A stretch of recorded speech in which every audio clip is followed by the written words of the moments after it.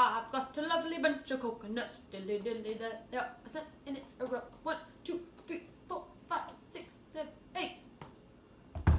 What's going on, family? Welcome to another edition of Power's Kitchen. Today, we're going to show you how to cook up spaghetti squash the fastest and easiest way I know. So for those of you that don't eat pasta all too much or are still looking for that casserole-like meal, spaghetti squash is great to have in a casserole. Spaghetti squash is great to substitute for anything with spaghetti. So you can put just a lot of meat sauce over top of it. It's going to turn out really well. Okay, spaghetti squash obviously is a squash. You can get your vegetables in. It's really good for potassium, vitamin A, beta carotene, folic acid. Pretty much means it's good for you, so eat it. Eat them!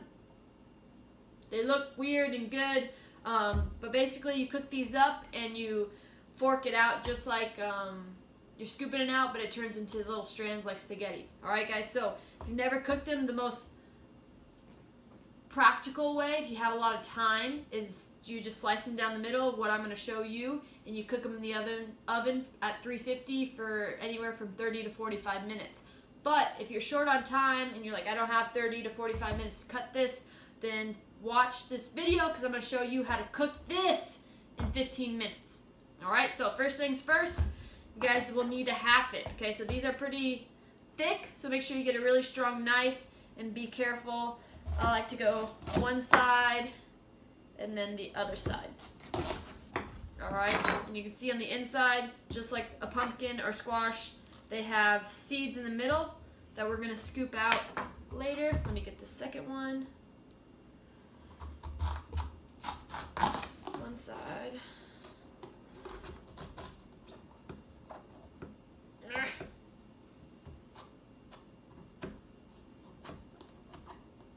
I should have trained for this.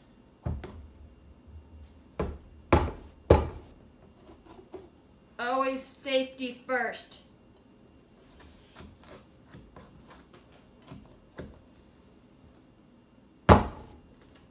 Mother of pearl.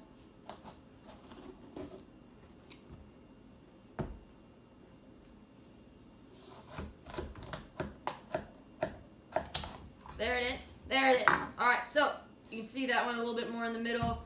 All those little pumpkin seeds, we're going to scoop those out, and we'll get it so that it's nice and even, just like a pumpkin. You just want to get all those goodness. So now that I have them nicely scooped out, all we're going to do is grab ourselves a baking dish, okay? Depending on how big your spaghetti squashes are and how long they are, we can see if we can fit all 4 in one, but as you can see, I can only fit 3. That's okay, I have a little bit more time. But usually they're a lot bigger that you find in the store than this, so just kind of depending on how much you want to make, depends on how many you get.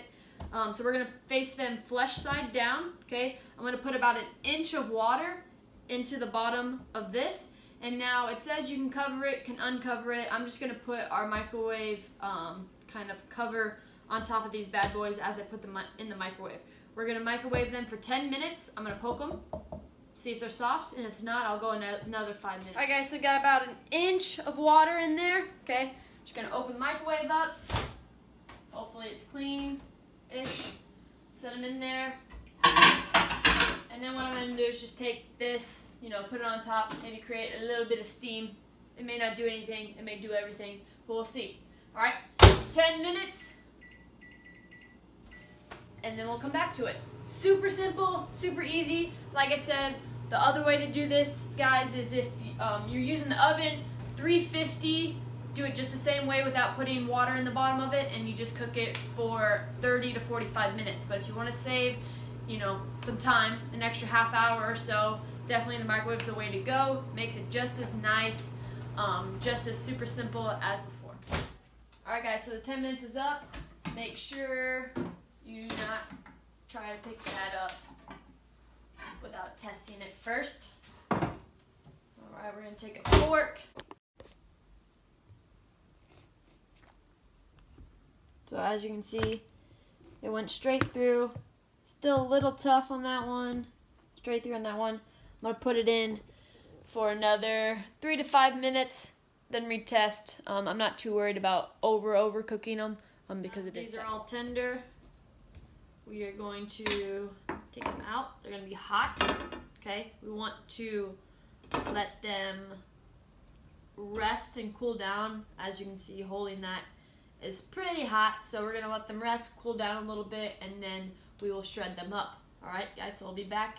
So now I let these guys cool down for about 5 or 10 minutes. It's a little bit easier to handle them. I'm still going to kind of use a towel just in case, but all you're going to do is just take your fork. See how it just tears away and looks like spaghetti right there. You're just going to take it all the way to the skins of them, and you're going to get a lot of this spaghetti squash. Like so. Guys, it's that simple and easy. 15 minutes in a dish with a little bit of water underneath. Just make sure you unseat it, and this is what you get, the finished product. Like I said, it looks like spaghetti. You can keep this in the refrigerator.